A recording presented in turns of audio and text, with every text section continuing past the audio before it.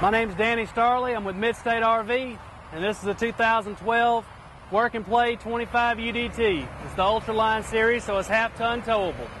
Just going to tell you a little bit about it. Right here, this unit actually does have the onboard fueling station. This is where you put the fuel for that. This is your plug for your shoreline. If you're going somewhere that has power hookup, cable hookup. If you're going somewhere that's not going to have power or water hookup, this is where you fill your fresh water tank, right here. It's the outdoor shower.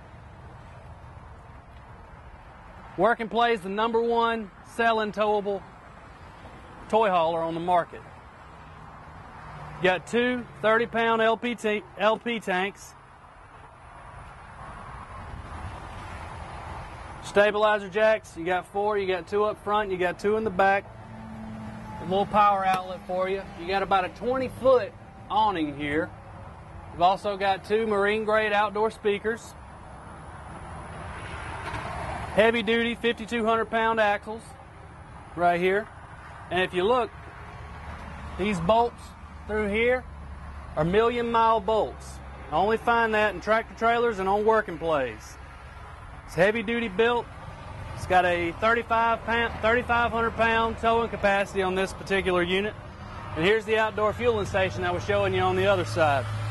This is where the pump is. You can fuel up your four-wheelers, golf carts, motorcycles, whatever you want to put in there. This here is a vent for the inside, keep the fumes down. Now what you see in Work and Plays that you don't see in other manufacturers.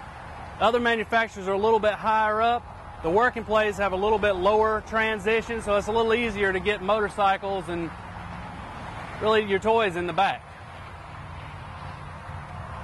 The ramp door's down.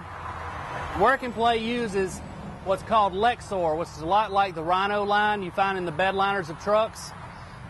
They put 3 coats on here. They go side to side, long ways, and diagonal. So you don't ever have to worry about anything like that messing up. It's a real non-slip. I mean, my feet are wet right now. It's real sturdy material. Also comes with a little pull-down screen here. Keep the bugs out. Up here's where your gauge is to let you know how much fuel you'll have at one time in your fueling station. You got some switches here for your lights. Another GFI outlet there. As you can see, you've got a lot of storage space back here in the cargo area. You could probably fit 2, 3 four-wheelers, a golf cart, a couple motorcycles, really whatever you wanted, as long as you stayed under the 3,500-pound limit. Got a TV here on a swing arm. Comes with a DVD, CD player. Kind of watch it however you want to. You've got speakers in the living area back here, in the kitchen.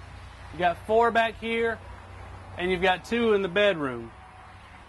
You got a 6 cubic foot refrigerator and freezer.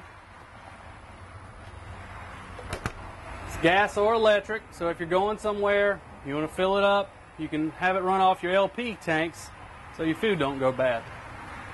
You got a three burner stove top here, and down here you've got a convection microwave, which means you can heat stuff up, you can brown stuff, you can cook biscuits, anything you can do in an oven, you can do it. It's all in one kind of deal there. You got a lot of storage up here. 2-bowl sink. Your water heater is gas or electric. Here's the switch for that. You got a ducted AC. This is a 15,000 BTU, which is a little bit of an upgrade. Most of your other manufacturers only use a 13.5. This is a 15,000 BTU. It's not going to have any trouble cooling this thing off. It's also got the insulated roof. Got a little more storage here. I mean, it's got tons and tons of storage.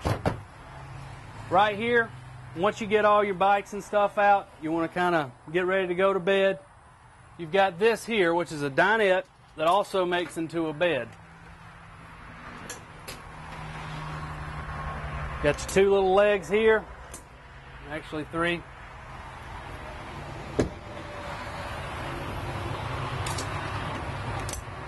This unit will sleep 5 comfortably. If you want to sleep more, you probably can, but set up to sleep 5.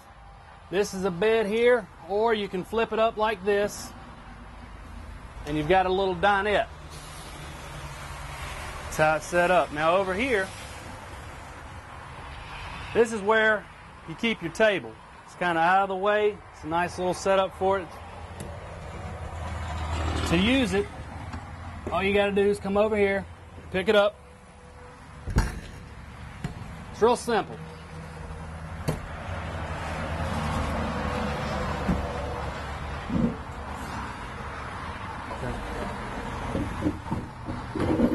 So you go from having a bed to a little dinette here. You can leave this as a dinette, so you don't have to make it up all the time.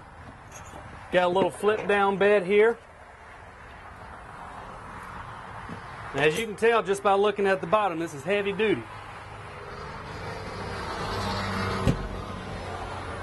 Sleep a couple there. They really did utilize all the space in here.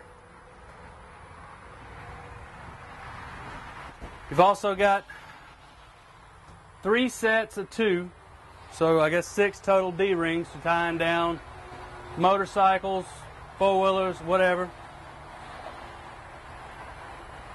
to keep them secure, I guess. And here you got the bathroom. A lot of the other manufacturers use the small showers. You can't hardly turn around in them. You got plenty of room in here. I'm 5'10". I still got plenty of headroom here. I kind of like the curtain personally. It gives you a little more freedom. You're not, I'm a little claustrophobic myself, but this doesn't bother me at all. Your toilet here, you've got an exhaust fan right above the toilet. It's a perfect place for it. They took the sink and put it outside the bathroom, give you a little more space. You don't get claustrophobic in there trying to brush your teeth and everything. It's separate. I like how they've done that. And back here, you've got a little pocket door here for a little privacy. Big queen size bed, also comes with 2 pillows and a comforter. You got a lot of storage all the way around. And a big wardrobe here with a couple drawers here.